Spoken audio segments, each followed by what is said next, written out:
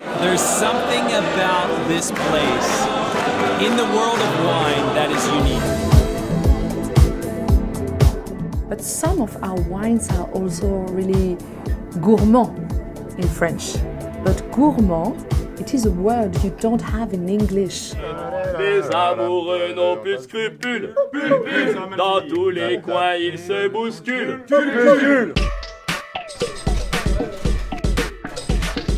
You have to remember, we're at the 47th parallel. We're about as far north as one gets to get red grapes ripe. 4 minutes, and then we lose 50% of our grapes.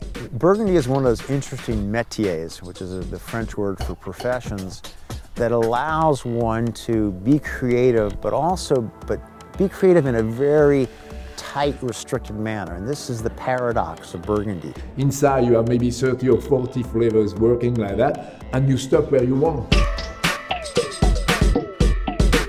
Price of wine can have many different levels.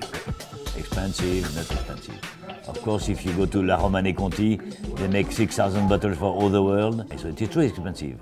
When you say gourmand in French, it's something that you want to eat, to drink, to enjoy with pleasure.